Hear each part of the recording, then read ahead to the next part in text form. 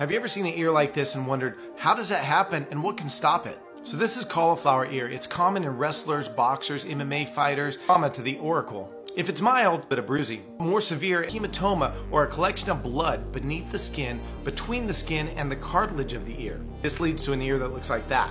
Now you can prevent this by right away getting your ear drained if you develop this hematoma. Skin actually has to be held down onto the cartilage for the cartilage to maintain its blood supply.